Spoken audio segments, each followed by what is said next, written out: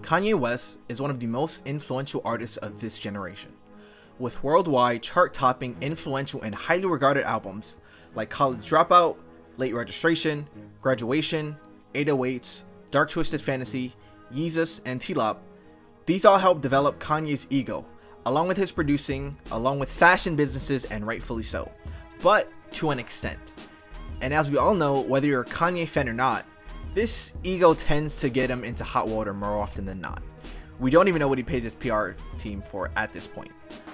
But with almost 30 years of your career being in the spotlight, things are bound to happen. Recently, James Blake tweeted about artists being paid more for the amount of streams they get via music streaming sites, as well as their other music being used on Reels, TikTok, and various other platforms. It's fair to say that most people would agree with this statement, especially when it's regarding their favorite artists, even more so when it's a smaller artist. But the caveat is Kanye is agreeing with it, and that goes somewhere sometimes. It's much more of a right message, wrong messenger situation. If you're familiar with Kanye, which I assume you are if you're watching this video, he is one of the biggest hypocrites in music, and liars as well. Completely ignoring all of his religious phases from Jesus is King to now, he acts like he's this super moral figure in music that wants to do right by every artist, but flash forward, he's not. Let's get into it. Kanye West founded Good Music in 2004 after the success of College Dropout via a joint venture with Sony. Good Music stands for Getting Out Our Dreams, a label meant for serious creatives doing whatever they can to make it. Starving artists that put in the work and looking for their music to be pushed beyond the local level, since back then of course streaming didn't exist and you had to actually buy physical albums. Historic, right? Some important moments in the label are him meeting Kid Cudi and signing him 4 years later, Common's 6th album releasing through the label, meeting Big Shawn in 2005 to later sign him 2 years later, John Legend's 2nd album releasing through the label, the release of Cruel Summer, signing Sci-Hi the Prince, another great artist, Travis Scott as a producer, 070 Shake, another great artist, John Legend, Pusha T, Tiana Taylor, Q-Tip, Casey Hill, and Designer back in the 2016 era. Once again, completely ignoring all the other unfortunate things he did to certain label members like Big Sean, 070 Shake, and especially Tiana Taylor. The main issue is what he said about masters, specifically that I'm giving all good music artists the 50% share I have of their masters, after going on another rant back in 2019 and 2020 about how significant it is for artists to own their masters. In his words, he says, when you sign a music deal, you sign away your rights. Without the masters, you can't do anything with your own music. Someone else controls where it's played and when it's played. Artists have nothing except the fame, touring, and merch. The desired effect will only be achieved when every artist owns their masters. I'm team free artist. I'm committed to doing whatever is necessary so artists own their copyrights. And you can kind of see why a lot of people got annoyed when he said that. Like, he's so concerned about the starving artist that always gets mistreated by labels and treated like shit. You're literally the equivalent of a human label. You talk all this, but you do nothing about it. And now, back to the recent news with James Blake, who I completely agree with, specifically for quality music. Now, if you're not familiar with James Blake, his music is phenomenal, and he's highly regarded in music. Now, while his solo music is also really great and enjoyable, personally, I believe he shines the most on these cinematic-ass songs that would be background music in a really important blockbuster movie scene, in songs like Till Further Notice, Stop Trying to Be God, Godspeed, and a bunch of others. So I'm gonna get pregnant from all the writing I'm doing on James right now, but you know, he's one of those artists that has a discography of all bangers. You can't genuinely name one bad song by the dude.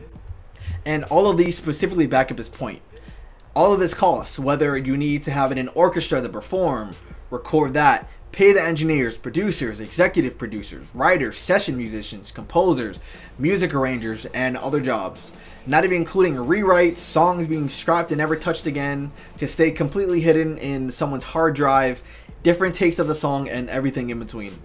Now, let's take a bit of a look at the payments that he's talking about. The main places where music streaming takes place are Spotify, Apple Music, YouTube, and YouTube Music.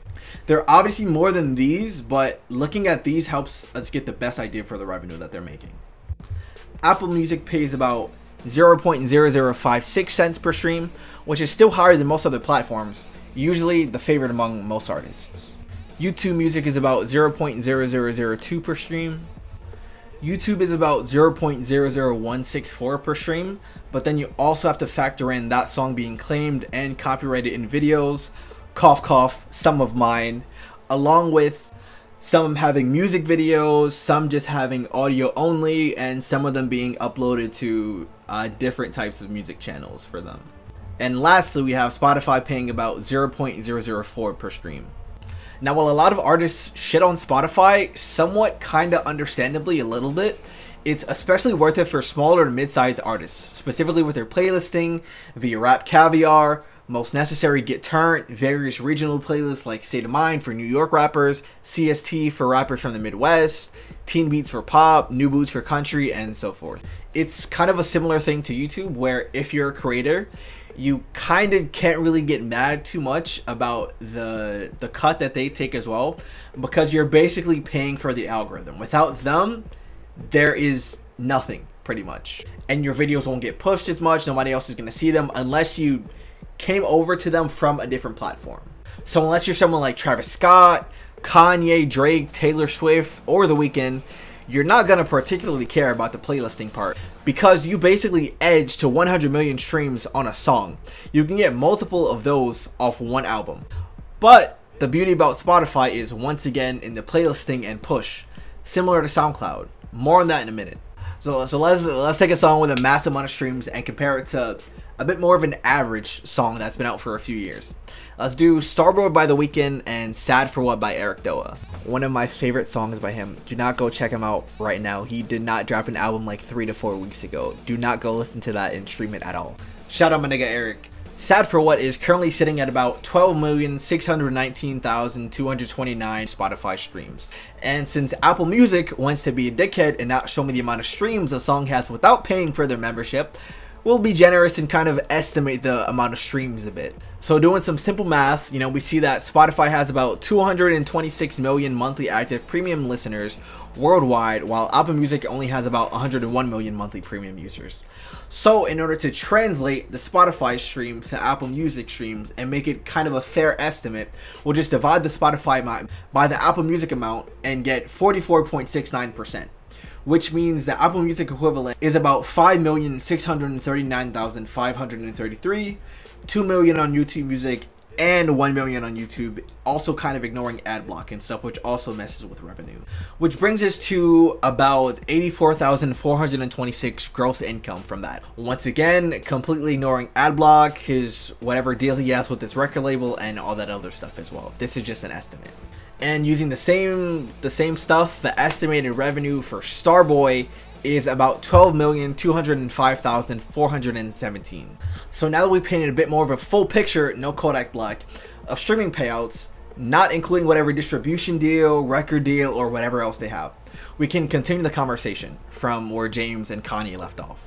It also helps a bit more when you think about these numbers in terms of your favorite artists, pocket watch their streaming money, because obviously a small artist is not going to be making the same amount as a large artist at all. So putting this into perspective, the cost of My Beautiful Dark Twisted Fantasy, one of the greatest albums of all time, being released in the streaming era versus physical and digital album purchases, the amount of streams needed to recoup would have been absolutely insane. Now from the other perspective, that amount of production clearly isn't the average. The average would obviously be something like Austin by Dasha, You Proof by Morgan Wallen, which has some vocals and audio engineer, someone playing guitar, some claps and other stuff, along with like a normal beat. Now as Kanye co-signs this, it's basically like Paula Deen telling PewDiePie to not use racial slurs. Right message, wrong person. Kanye has no right to throw stones at labels when he does the exact same shit to all of his artists. Whenever he doesn't get his way, he has to cry and throw a fit. But whenever he does something wrong, it's fuck you. I'm Kanye. Find God. You're exiled. He literally acts like a parent that doesn't believe in apologizing or ever being wrong. Or basically just being a girlfriend. He shouldn't be yapping any of this until he fully fixes all of the artists' careers that he's messed up. Whether it's through never releasing their album, delaying their album too much, stealing their money, Big Shawn, or whatever else. Personally, I think it'd be a bit more fair to massive artists that don't necessarily need your algorithm and playlisting. Maybe they get a slightly bigger cut than smaller and medium-sized artists. Kind of like maybe what Twitch does. But, you know, what do you guys think? Let me know in the comments. If you like high quality video essays about music, feel free to check out my other videos. I'd like to expand to talking about more music things besides just rap. But, you know, we'll see how that goes. Thank you. Have a good day. If my girl was a worm, I would wrap her around my penis. And you know how worms got that natural, like, lubrication? I would just start stroking with her.